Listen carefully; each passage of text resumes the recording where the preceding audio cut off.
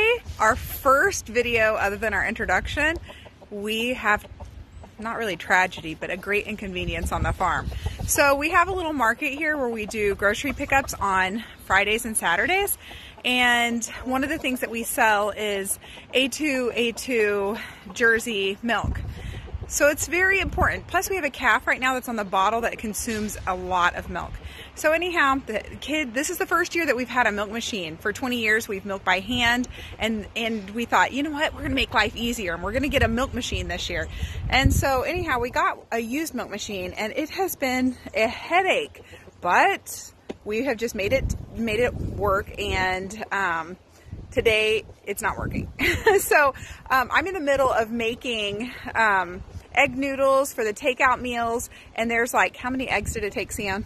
48 eggs. Like, you can imagine the enormous pile of flour. We have this big thing. She's chopping carrots because we sell like these individual organic, tiny, like thin sliced organic carrots. Anyway, so she's doing that. The kids come in. The cow cannot be milked. So we're off. We milk the cow by hand. By hand. And this particular cow we've never milked by hand. So we'll see how she reacts to that, and hope that the rest of the house does not burn down while the only two adults on the farm are in the milk barn. We'll keep you updated.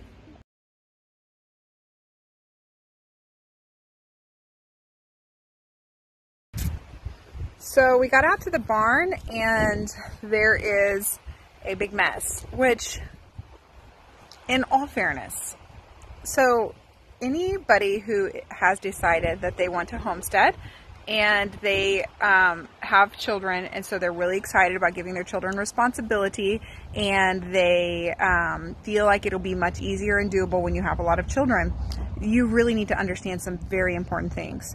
Children are people. They're just little people. And even the most incredible, amazing children, which I happen to think I have, are kids, and they do not always want to do the jobs that they're supposed to be doing properly, which is why it is completely and totally our responsibility as the adults to go behind and to make sure that all of it is done. So if you think that you can just get yourself, you know, a little flock of chickens, a couple goats or something, and then have the kids do chores and go check every once in a while, it's not fair to the animals, because all it takes is one afternoon of not being fed or watered properly, and the animals are really going to suffer, and it can end up even causing death in worst case scenarios. So just for the sake of everybody, go into it understanding that that is not going to happen. The other thing is that I went into the barn, and we are broken into teams. Our family works into teams, and the team that's supposed to be cleaning the barn has not been doing that properly. So the barn looks like an explosion has taken place. And so now, and this is normal, I'm telling you, this is like real life homesteading. When one thing goes wrong, 1,000 things go wrong. It's like, you can't just have like a small little minor thing. It's like if one thing goes, then everything goes. So anyway, now there has to be barn cleaning along with repairs done, because the barn is just really, it's pretty bad. But anyway, we found the needle nose pliers, and we found the flathead screwdriver, and so we're going to see if it's possible to even get this milk machine running before we try hand milking. Wish us luck.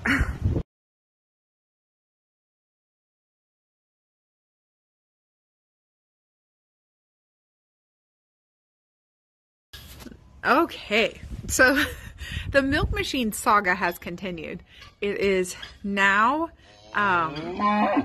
Friday, and today is the day that we have customers. So I was up till 2 a.m.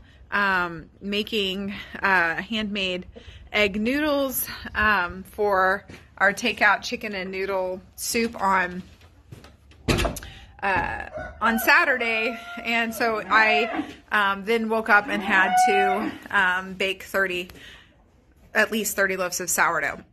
Anyway, in between baking that sourdough, I'm out here trying to, we're getting ready to hand milk the cow again. So let me take you back to yesterday. Yesterday it was a disaster because the cow, who is normally super sweet and gentle and calm, had gotten really worked up because cows are creatures of habit. So she's very used to the sound of the milk machine. She's used to going in at a certain time. She's used to certain, like, just routine. So anyway, she gets in this morning. She got in yesterday to be milked. The milk machine didn't work. The kids were, of course, frantic because this is a really big deal and they take their responsibilities very seriously. She pooped all over the barn like nightmare. It was like pooperama. It was disgusting. It was everywhere. We had to power wash the barn to get it cleaned out. It was disgusting. Anyhow, so then we hand milked, but because she was so spooked, she would not let her milk down and she was kicking like crazy. She normally doesn't kick. She's just usually a very sweet, gentle baby. So anyhow, it ended up taking 3 of us to hand milk her because we ended up having to tie her legs so that she would not kick me in the head and kill me. And so that was really traumatic for all of us because we didn't want to do that to her. I knew she was scared, but if we did not milk her out, then it was very dangerous for her because she could get mastitis, an infection in her udder, and our cows are disease-free and they have not had mastitis, and we take that very seriously. So anyhow, she had to be milked out. Well, it took us like probably 2 hours to get her milked out, which normally it's a pretty quick job. It took us 2 hours, and that was after the kids already tried. The milk pump, I tried fixing it. There was no fixing it. It was completely trashed. So after we got her milked out and we got her situated, we put the calf on her to get out any remaining milk in case we did not get her completely stripped out.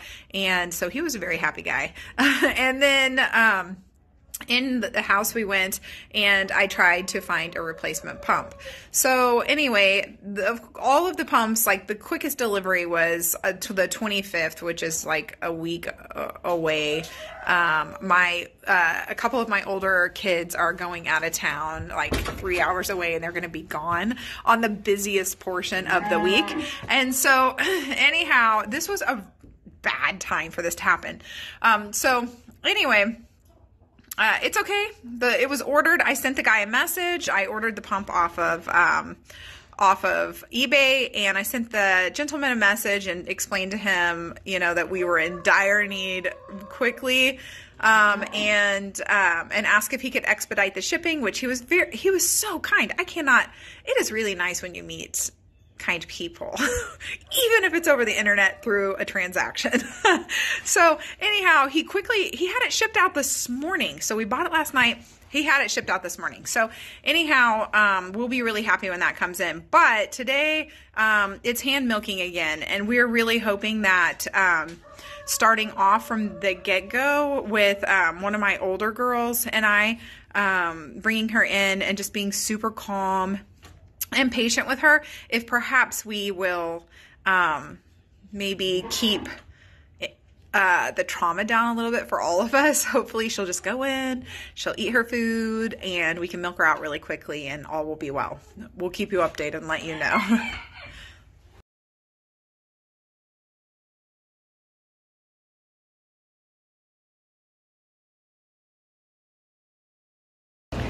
Okay.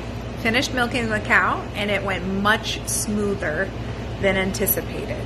She was calm and ready to be milked, and since there hadn't been any trauma from a milk machine not working and nervous children because they didn't know what to do, she went right in and we were able to get her milked out in no time whatsoever at all, while she enjoyed her grain and then just stood there waiting to be brushed out. So then ran inside, took a shower, and got to baking, and I'm ready to open to market right now. So that's how we do it around here. Crazy, dirty, messes, broken, but it always pulls through in the end. Thank you for following us. This is Becky at Mini Mosaic Acre. If you like what you see, then just click the like button down below and subscribe. We would love for you to follow along with us on this journey.